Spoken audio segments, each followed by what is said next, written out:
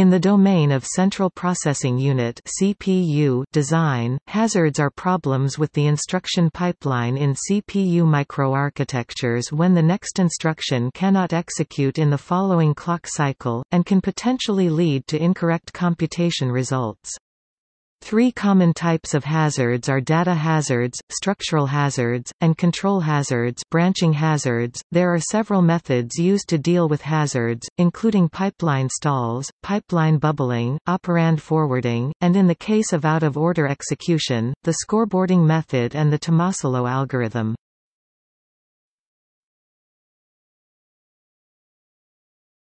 Topic: Background. Instructions in a pipelined processor are performed in several stages, so that at any given time several instructions are being processed in the various stages of the pipeline, such as fetch and execute. There are many different instruction pipeline microarchitectures, and instructions may be executed out of order. A hazard occurs when two or more of these simultaneous, possibly out of order, instructions conflict.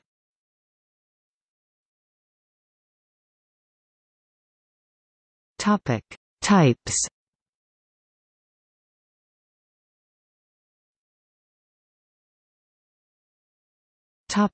Data hazards. Data hazards occur when instructions that exhibit data dependence modify data in different stages of a pipeline. Ignoring potential data hazards can result in race conditions, also termed race hazards.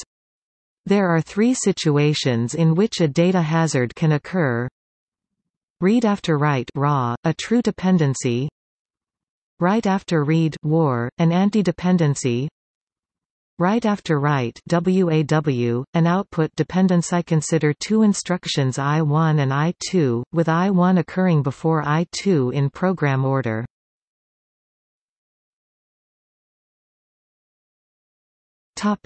Read after write (raw). I2 tries to read a source before I1 writes to it. A read after write (raw) data hazard refers to a situation where an instruction refers to a result that has not yet been calculated or retrieved. This can occur because even though an instruction is executed after a prior instruction, the prior instruction has been processed only partly through the pipeline.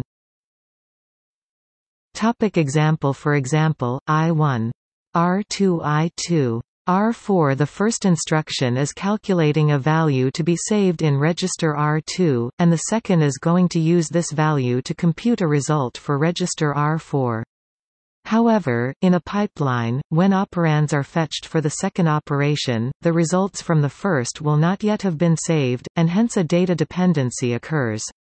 A data dependency occurs with instruction I2, as it is dependent on the completion of instruction I1.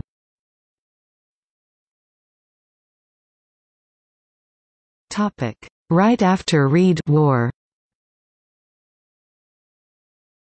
I2 tries to write a destination before it is read by I1.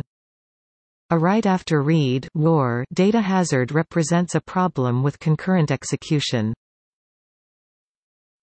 Example. For example, I1.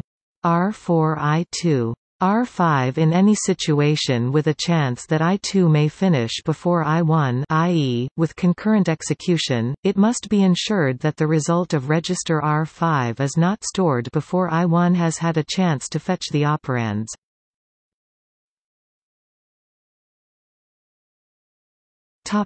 Write after write (waw). I2 tries to write an operand before it is written by I1. A write after write (waw) data hazard may occur in a concurrent execution environment. Example. For example, I1. R2 I2. R2. The write back (wb) of I2 must be delayed until I1 finishes executing.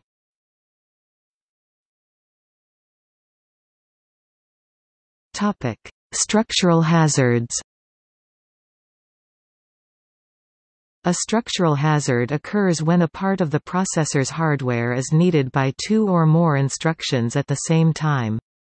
A canonical example is a single memory unit that is accessed both in the fetch stage where an instruction is retrieved from memory, and the memory stage where data is written and/or read from memory.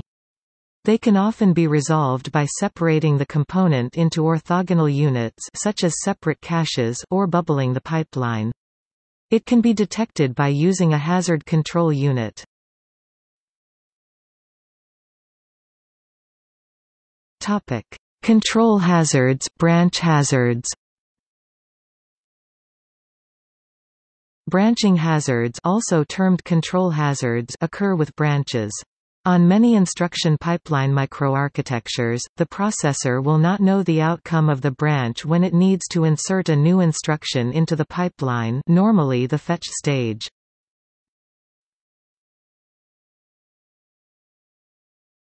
Topic: Eliminating hazards.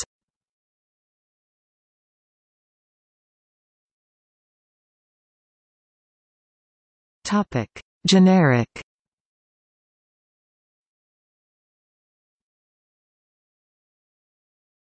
Topic: Pipeline bubbling. Bubbling the pipeline, also termed a pipeline break or pipeline stall, is a method to preclude data, structural, and branch hazards. As instructions are fetched, control logic determines whether a hazard will occur. If this is true, then the control logic inserts no operations into the pipeline. Thus, before the next instruction, which would cause the hazard, executes, the prior one will have had sufficient time to finish and prevent the hazard. If the number of NOPs equals the number of stages in the pipeline, the processor has been cleared of all instructions and can proceed free from hazards. All forms of stalling introduce a delay before the processor can resume execution. Flushing the pipeline occurs when a branch instruction jumps to a new memory location, invalidating all prior stages in the pipeline. These prior stages are cleared, allowing the pipeline to continue at the new instruction indicated by the branch.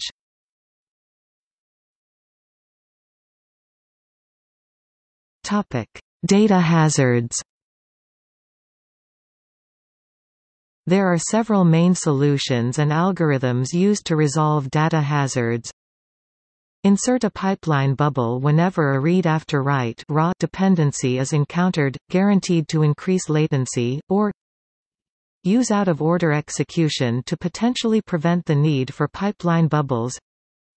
Use operand forwarding to use data from later stages in the pipeline. In the case of out-of-order execution, the algorithm used can be scoreboarding, in which case a pipeline bubble is needed only when there is no functional unit available.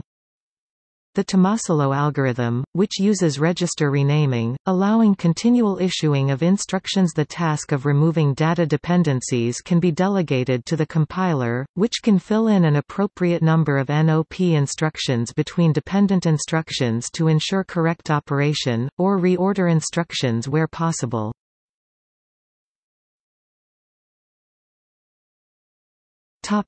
Operand forwarding.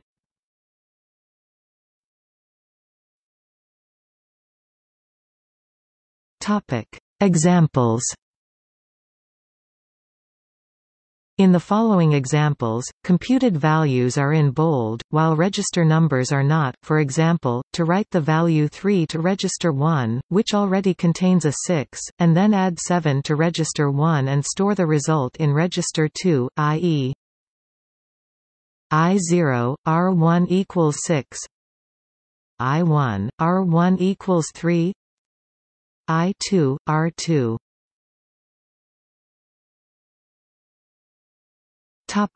R1 plus 7. 10. Following execution, register 2 should contain the value 10. However, if I1 write 3 to register 1 does not fully exit the pipeline before I2 starts executing, it means that R1 does not contain the value 3 when I2 performs its addition. In such an event, I2 adds 7 to the old value of register 1 6, and so register 2 contains 13 instead, i.e. I0, R1 equals 6 I2, R2.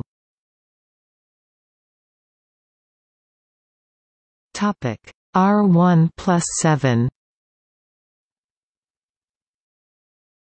13 I1, R1 equals 3. This error occurs because I2 reads register 1 before I1 has stored the result of its write operation to register 1. So when I2 is reading the contents of register 1 still contains 6, not 3. Forwarding, described below, helps correct such errors by depending on the fact that the output of I1, which is 3, can be used by subsequent instructions before the value 3 is committed to, stored in register 1. Forwarding applied to the example means that there is no wait to commit, store the output of I1 in register 1. In this example, the output is 3 before making that output available to the subsequent instruction, in this case, I2. The effect is that I2 uses the more recent value of register 1. The commit store was made immediately and not pipelined. With forwarding enabled, the instruction decode execution (IDX) stage of the pipeline now has two inputs: the value read from the register specified, in this example, the value 6 from register 1, and the new value of register 1, in this example, this value is 3, which is sent from the next stage instruction execute memory access (X mem). Added control logic is used to determine which input to use.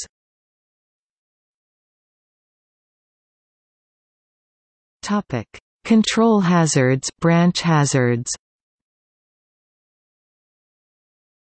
To avoid control hazards, microarchitectures can insert a pipeline bubble, discussed above, guaranteed to increase latency, or use branch prediction and essentially make educated guesses about which instructions to insert, in which case a pipeline bubble will only be needed in the case of an incorrect prediction. In the event that a branch causes a pipeline bubble after incorrect instructions have entered the pipeline, care must be taken to prevent any of the wrongly loaded instructions from having any effect on the processor state, excluding energy wasted processing them before they were discovered to be loaded incorrectly.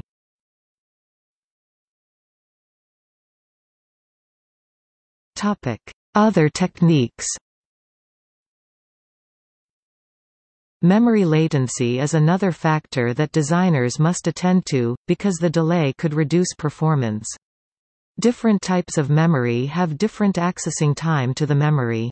Thus, by choosing a suitable type of memory, designers can improve the performance of the pipelined data path. See also